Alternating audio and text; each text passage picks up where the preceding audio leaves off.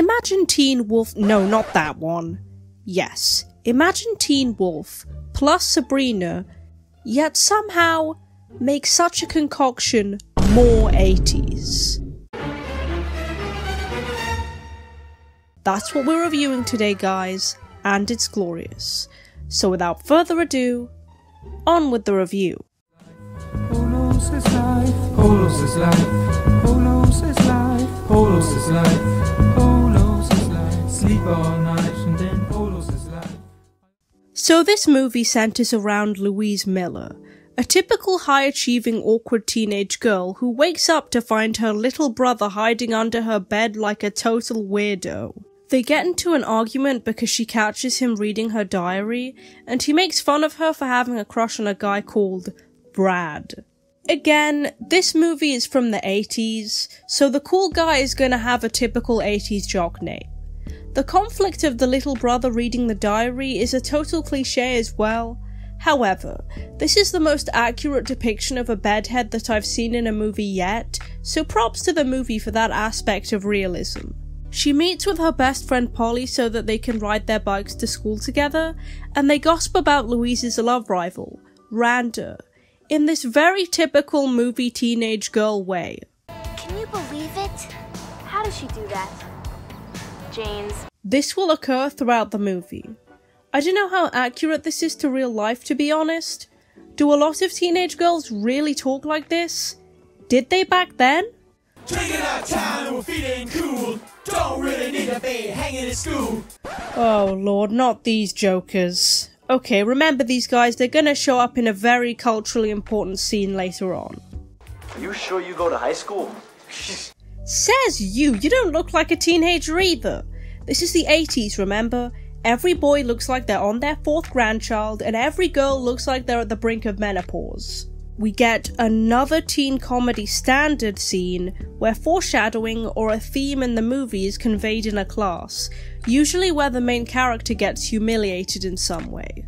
Louise accidentally hands a page of her diary where she wrote about Brad for her romance-themed English class, and her teacher reads it in front of everyone. It doesn't help that Brad is in the same class too. I felt this scene, I really did. This has never happened to me personally, but for any teenager who has ever liked anyone and has tried to express that in an artistic way in private, this is their worst nightmare. This scene was painful to watch, it really was. In the locker room, the cheerleaders practice their new cheer, which for some reason is about how much they like boys.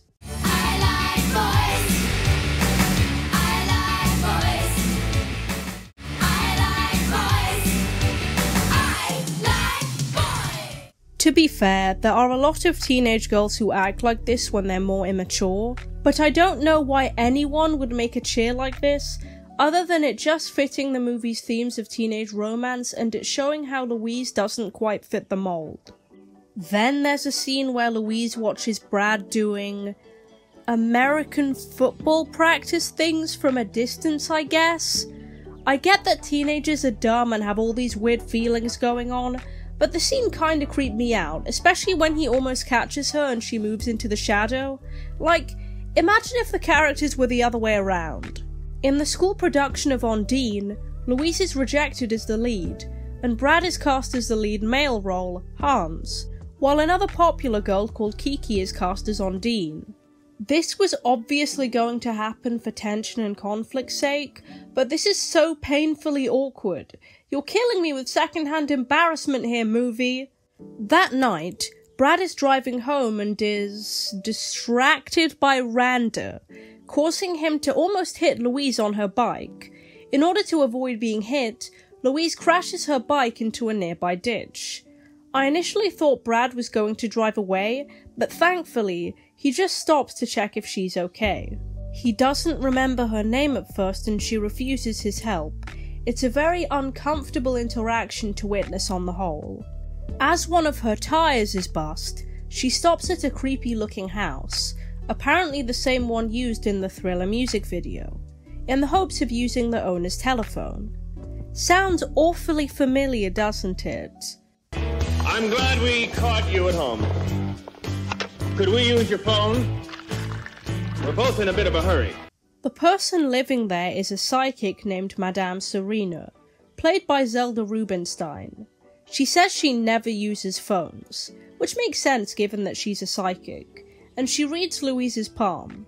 Sabrina discovers that Louise is actually a witch, and reveals that she will start developing strange powers on her 16th birthday. Spooky. On the special day, Polly calls Louise and tells her that Randa is holding a party soon because we have to fill in another teen movie cliche. It's like Birthday on Elm Street. It does happen to be on Friday the 13th though. Talk about dodgy. Sometime later, Louise's drama teacher finds a weird old necklace and gifts it to her, and just after that, Randa invites her to the party. Kinda strange, huh? Maybe Madame Sabrina was onto something. Unfortunately though, Randa has arranged for her weird cousin David to be Louise's date to the dance. That's a little bit catty and sly, but maybe Randa just felt bad for her cousin and thought Louise was kind enough to not mind. Louise goes and dolls herself up in the bathroom, and this look is tragically 80s. It has not aged super well. After ditching David on the dance floor, she starts thinking out loud about Brad to Polly, and all of her wishes come true.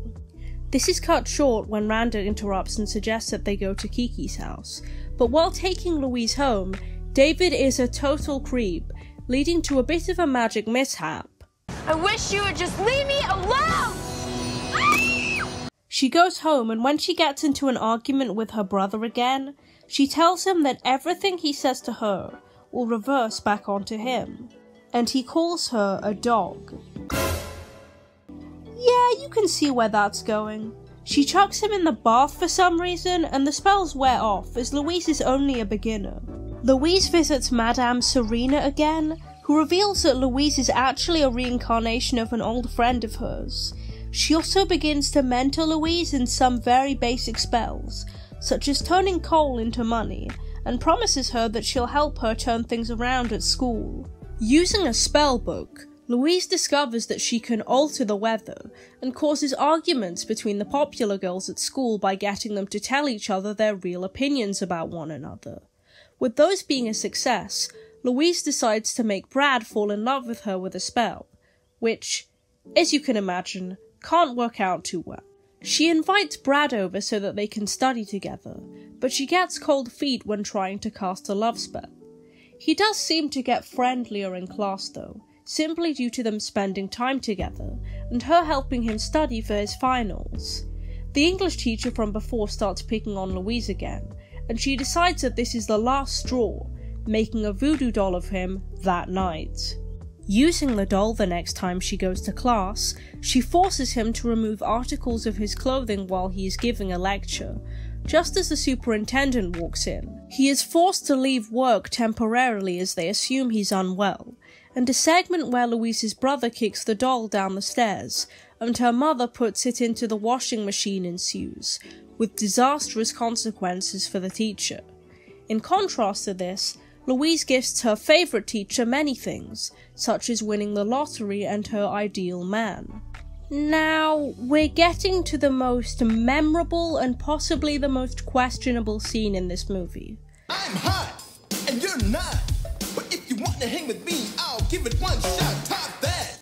The lip syncing isn't doing this scene any favours, not to mention the questionable dancing and lyrics. The dialogue just adds to the ridiculousness of it all too. Look how funky he is. It's just so out of touch even for the time, and it gets worse. Louise casts a spell causing Polly to start a rap battle against the boys. Disconnected, not respected, who would ever really want to go and top that? Such a waste of pretty face, but hanging in your nose space. I wish that you would take a look and really stop. I love his look of outrage as she's approaching him. The whole scene is just comedy gold. I'll get more into the backstory of the scene later. Anyways, back to the story. Louise wants to become the most popular girl in school, so she and Polly sneak into a concert by this in-universe singer called Shayna. Thanks to Louise's magic, she is able to take a piece of Shayna's clothing, which she needs to cast her spell. she has a very extreme disguise time moment before the big reveal, where she again looks very 80s. That morning, she rides to school with Brad and Randa and starts hanging out with the cool kids in a montage, but this means that she abandons Polly, seemingly out of nowhere. Brad takes Louise to this abandoned house with nice natural lighting, while slow-paced saxophone music can be heard in the background. Man, this is cheesy.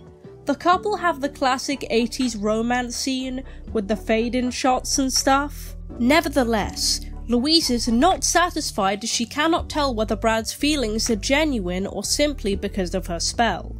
During a dress rehearsal, Louise innocently tells Kiki to break a leg, but because of her magic, Kiki immediately trips and breaks her leg for real. This means that Louise gets the lead role, but she feels guilty as it wasn't by her own merit, and the spell was by accident. After a date on a boat, Brad asks Louise to go to the school dance with him. Teen movie cliché drinking game, anyone? He calls her honest, but this makes her turn him down out of shame. This causes her to return to Sabrina, who tells her that the real magic is believing in herself, giving Louise enough courage to go to the dance. She takes Sabrina with her, and I really like her dress here despite the 80s shoulder pads. In a dramatic spotlight scene, Louise relinquishes her powers by returning the amulet to Sabrina, and the movie ends with her kissing Brad on the dance floor, suggesting his feelings for her were real all along. Okay, despite all the 80s cheese, I do like this movie and I think it's a lot of fun. Apparently, it was actually originally intended to be the female equivalent of Teen Wolf, starring Michael J. Fox, and that makes sense given the title and themes of wanting to fit in as a teenager, and being true to who you are. Apart from that, there is a very obvious theme of romance. I'd call this a fantasy teen rom-com. But there's something about the writing that captures the awkwardness of being an adolescent so well that I can't put my finger on. Even with all the blatant 80s tropes, certain scenes really struck a nerve with me in a way Teen Wolf didn't. I don't know if it's because I didn't find Scott's specific struggles relatable, or that this character is a girl or what.